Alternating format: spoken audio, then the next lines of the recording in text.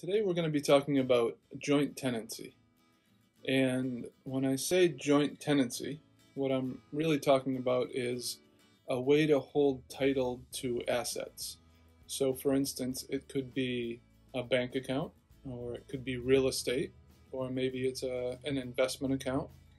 And generally it's a married couple that holds title as joint tenants.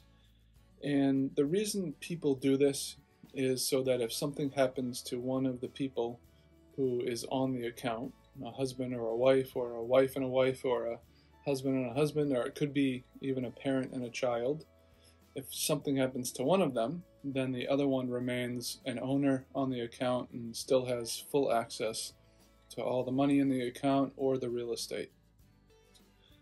So that's the benefit of holding title as joint tenants. The disadvantage of joint tenancy is if something happens to both of the owners, if it is a husband and wife and something happens to both of them, they both pass away, then there is no longer an owner on the account or on the real estate. And that's the point that we get into probate. If there's no owner of a bank account, if there's no owner of real estate, then we are looking at a probate situation. So people think about holding title as joint tenants as a way to avoid probate, when in fact a lot of times what happens is that it ends up going to the probate court. One of the things that can be done to avoid probate and to avoid holding title as joint tenants is to put assets into a trust.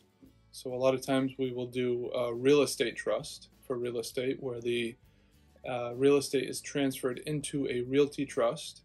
The joint tenants continue to hold title as trustees. They continue to control the real estate. If they want to sell it or do anything with it, they can.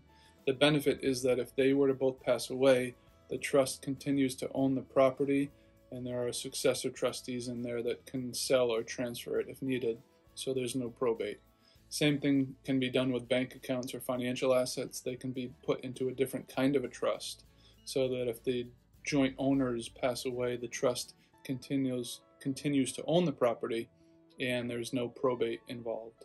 So to summarize, joint tenancy is good because if one of the owners passes away, the remaining owner still has access to the assets. It's bad in that if both joint owners pass away, it is a probate situation. A trust can help to avoid that situation.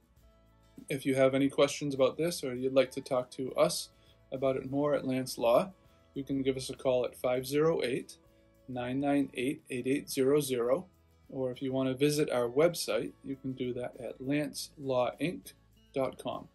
Take care.